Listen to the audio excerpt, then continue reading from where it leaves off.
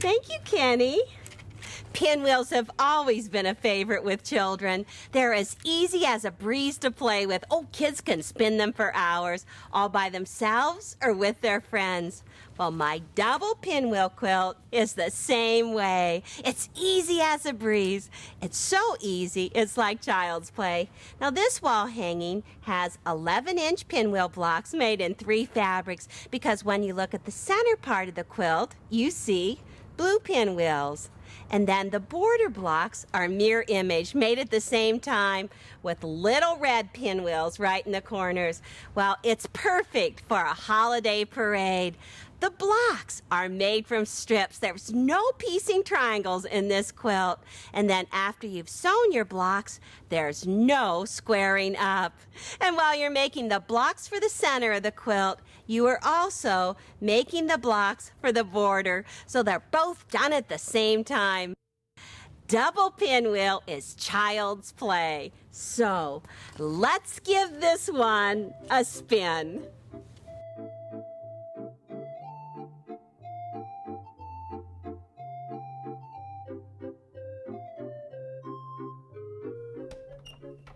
Selecting the fabrics for the double pinwheel is just great fun. Now you could be easy and just pick 2 fabrics, and that'll look very geometric when it's all sewn together. Now this one has blue cloud puffs in the background fabric and then a darker lilac fabric that sets it off. Now once again, it's this mirror image. The one block here in the middle is actually the mirror image of the block that's used in the border. It's beautiful, graphic. Or you might go with 3 fabrics. Very country French. Trish did this one, and she selected it so that she had mainly yellow in the very center of the quilt, and then the mirror image in the border in the blues, and selected a very pure white background just to set off all of those fabrics. It would be very relaxing in a bedroom. Sue Bouchard went completely fall. Ooh, oranges, greens, browns. It's wonderful. It's very scrappy. And not only did she use scrappy mediums and darks, but she also selected background fabrics that are all scrappy as well. It's wonderful. Now, mediums and darks, or you might want to select similar value prints as Loretta did. This is the reproduction fabrics that looks wonderful in all the pinks and the blues and peaches. It's great. And then she did that easy diagonal line machine quilting throughout it. Now these are all 7-inch blocks. They're the small blocks. But Gail made a large block wall hanging, and it's great, fast and easy to do. She selected, some lollipop prints. They're all different colors of stripes and very primary colors. And then the medium, she used cherries. In each one of them, they're a different color. Now, when you take these 4 fabrics and make 4 blocks, then you create a secondary pattern right in the center. She turned all those blues right into the middle, and then they worked out from the outside edge. And she did some great machine quilting. Beautiful. Teresa and I were experimenting with fabric, and you know Teresa, she can't let a scrap unsewn. So she took all of those blocks and sewed them together into this charming wall hanging, with all of the beautiful cloud puffs of fabric with the dark lilac pieces sewn together. And when you look at that wall hanging, doesn't it just remind you of an evening sunset with all of those beautiful pastels, pinks, blues? It's wonderful. Now this is a jewel tone pinwheel with the mediums and the darks sewn into one, so that when you look at it, you see the dark pinwheel right here in this block. They're all dark in the center, and then out in the border, you see the medium pinwheel right in the center. When you're working with jewel tones and mediums and darks, be sure to separate them out into 2 separate stacks. And if you're not exactly sure which stack it goes in, use a ruby bee holder and just look at your strips through the ruby bee holder, because all it does is remove the color and you only see value. And then you might need to mix them up change your piles around. Be careful because you don't want to select a fabric like this that is just so light you don't see the pinwheel in the center. And then the bonus of the whole quilt is the 4-patch, because at the end of every strip set for the 7-inch block, you can go ahead, sew together 4 patches, and put a lattice stripping in between. It's just wonderful. So let's get our strips cut and start sewing. As I promised, we are stripping today. Now I'm making a 3-fabric pinwheel, and these are my fabrics. I'm using a tone-on-tone background. My medium is a medium scale print, and then my dark is this basket weave. And when you sew these 3 fabrics together, this is the block that you make. Now the first one is going to have the dark pinwheel right in the middle and yellow around the outside edge.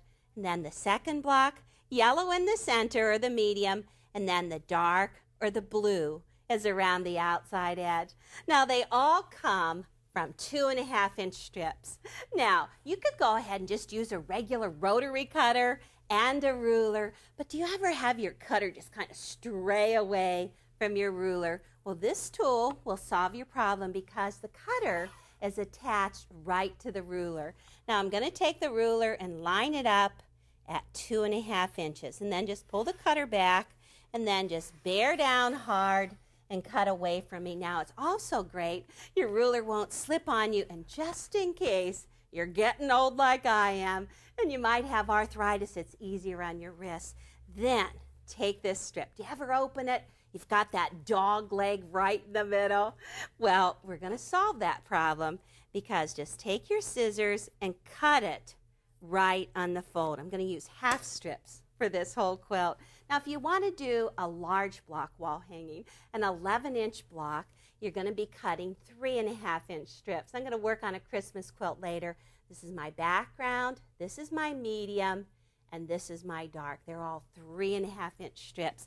Okay, just let me get this out of the way, make some room, and I'll show you how to line up the strips. Put them first with the cut edge up at the top. Turn all of your strips right side up. The cut edge is up at the top, and then the salvage is always at the bottom. Let me line this up here, like so. Background, medium, background, dark, and I am ready. Now, I'm using a 1/4-inch foot, and this one has a bar on it, so that whenever the needle goes up and down, the fabric is going to hit right against that bar. Going to be a perfect 1/4 inch. I've got just a snap-on foot. Let me get that in place, and I'm ready. Okay, take a background and flip it right sides together to a medium. If you're using a computerized sewing machine, you want to set it at 2.0 stitch length, or approximately 15 stitches to the inch. And then just go ahead and line up those outside edges. Oh, if your stiletto will help you, that would be great. And just sew those strips right through. I'm going to make a lap robe, so I need to have 24 finished blocks, and to get those 24 finished blocks, you start out with 28 background, and then the medium and the dark are equal numbers. You need to have 14 medium and 14 dark. Okay, now take your background and your dark, flip those right sides together as well. And the block is actually a 7-inch block when I'm finished. But if you want to do that large block, you need less strips. You need to only have 6 background strips, and then equal numbers, 3 and 3, of the medium and the dark. Oh, this goes so fast, and it feels so good. You're going to wonder where all of those triangle piece squares are. Okay, once you have your stripping done, you need to do some pressing, and it's to the dark side. So whatever piece you want your seam to be behind, just place it on your gridded pressing mat. Oh gosh, I hate those bowed strips. So I'm just going to line up my strip with the grid right on the mat, set the seam, use some steam, and then just lift it up and press right into it. Okay, medium, perfect.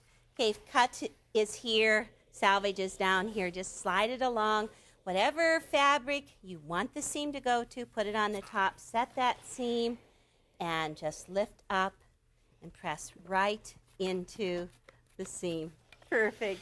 I'm going to go ahead, sew some more strips, press them, and we'll go on to our blocks. Now, consistency is the buzzword for this quilt because you want everything to be done consistently so those pinwheels spin together. Start with this step. Take and line up your strips with the medium and the background, then the dark and the background in this order. Take the first set of strips and line it up on the grid, and then take the second set and just flip it right sides together so that you're actually looking like you're going to make a 4-patch right here. And then just with your fingers, run it along, lock those seams together. They go in opposite directions. To cut these blocks apart now, you need to have a square-up ruler, a 6-inch square-up ruler for the small block. Now, a square-up ruler always has the one right up in the upper right corner, a diagonal line going right through, and squares off of the diagonal. So just take it, line it up on that left edge, square off the left edge, get rid of that, and then place the diagonal line so that you know you have a square. You have the diagonal line in the upper right running straight through to the bottom left. Now, once you have a square, and this one is 4.5 inches square, just go right along cutting 4.5-inch squares from your strip. Now, when you're doing a small block with half strips, you can actually get 4 squares out of 1/2 strip, 1/2 of each one of the fabrics. And when you get right down to the end, you have just enough to cut a 2.5-inch section for your 4-patch. Oh, perfect. And then just take this little bit right here and get rid of it. Now, when you're doing a large block and you sew those strips together, they're a little bit wider. They're actually 6.5 inches wide. So you need to have a 12.5-inch square-up ruler and line it up. This is the one right up here, the diagonal line going from corner, top right, down to the bottom left. And you're just going to be cutting squares from that. You can only get 3 large square blocks. Okay, so now we've got these all cut consistently. How about marking consistently? Just take a straight ruler. I'm using a 6x12 right now, and place it so that it is on the diagonal, corner to corner. Now you need to mark consistently from the center out. Draw a diagonal line. Well, I found that I like to use a permanent marking pen, a felt tip pen. Just start in the middle and then go back to the middle and go the opposite way. This has to be consistent too. Oh, I know sometimes you get all mixed up and you start marking them differently. If you leave the whole row out, then you're going to see that you've got everyone marked exactly the same consistency. Okay, it's 1/4-inch seam right on that line. So let me just move some things aside and I'll start sewing. Okay, when you pick up your piece, you've got this seam right here in the middle. So I always take my thumb on top, my finger underneath, and just squeeze them together so I lock that seam. Gosh, if you need to, you could go ahead and use some pins, but I find that the pins actually distort the work. So right here, I'm going to take my stiletto, hold that seam down, and that black bar is right on the line. So my stitching is 1/4 inch away, and then just pick up the next piece, but that right behind, lock those seams, and just hold up that stitch. Now, go down one side, and then at the end, you're just going to turn around and sew up the opposite side so there's actually a 1/2 inch of stitching with that line in the middle. Now, what's fun about this technique is that you can do this with any size strips, and it just works out perfectly. Oh, my friend Sue Bouchard loves to do miniatures. Oh, she uses the smallest little strips. Now, she took 1-inch strips and did the pinwheel. So if you look, you can see the size of the quarter right there. You can see how tiny those pinwheels are, and look at the match that she has. Pretty amazing. But you can do it with even wider strips if you'd like. The 3.5-inch strips are going to give larger blocks. Okay, I have already turned the strip around, and I am stitching right back on the second side. Hold this time. You're actually not fighting that seam, but just chain them one after the other. You would do a whole big long line if you were doing a large quilt. Oh, one more. Let me flip that over. And that is going to be it. And this is going to be enough for those 2 blocks. All right. Let's take a look and see. Okay, so this is the stitching right here from one side to the other. You've got 1/4 inch from the line. You've got a 1/2 inch in between. So just take them, line them up, and once again, you're going to be consistent. And so I like to just turn them exactly as I mark them and just cut them on the diagonal line. And as you cut them apart, put them into 2 separate stacks. I was doing a quilt with Loretta, and she didn't tell me that I need to separate them out into those 2 separate stacks. Oh my gosh, I did not know what I was doing at all. I ended up getting them all mixed up. But you have a larger part of the blue in one stack and then a smaller part of the blue in the second stack. All right, 2 stacks. And now go ahead and take your small trimming scissors and just angle cut very carefully from your stitching up towards the outside edge. Just make a nice little pile of confetti. Actually, I think that if you just stacked up all of these little tips you're cutting off, you could have one great party. Just taking all of this, throwing it away. Okay, that's the 1 stack. Make this tidy little pile, and then go back to the second stack. If you just want to sit right over a wastebasket, just cut off your tips from one side, turn it around, and you're trimming off your threads at the same time. Now, we've got to do some pressing. Looks good. 2 stacks. Keep them in 2 stacks. Don't want to get mixed up like I did. Drop them on the pressing mat with the stitching across the top, and then the small triangles are going to just be pointing to the left, both of them pointing to the left. And so just take the 1 stack and lift the top piece up, press right into the seam. Each one of them, oh my goodness, look at that match without any pins. That is pretty amazing. This block is basically going to be the blue block. See more blue color than any of the other ones. That's the 1 stack. Now take the second stack, set the seam, just lift up, press into it. Amazing. Another good match. So each one of these, you're going to need to have 4 pieces for each block. And now, the magic is about to begin. I'm going to take this stack, turn it into the blocks. Okay, just with this one, let's just take the little point in the center, work right off of that point, just turn it around, and we have one beautiful pinwheel. Now the second block, just take the second stack, pretty amazing. Take the second stack, put all of the small points right into the middle, turn it right around there, and we have the second block, and it's all from strips. Let me make some more pieces, and I'll show you how to sew the blocks together. I have this great method for making flat centers, so let me show you how. Now take the block, once you have it laid out, take the row on the right and flip it onto the row on the left. And then you can see that right here, the first seam you're going to match is going in opposite directions, so those are going to lock together right here, right at the tip. Opposite directions, they'll lock together. Look at this. Opposite right in there and down here. Truly amazing the way it works. Okay, so just pick up the first piece.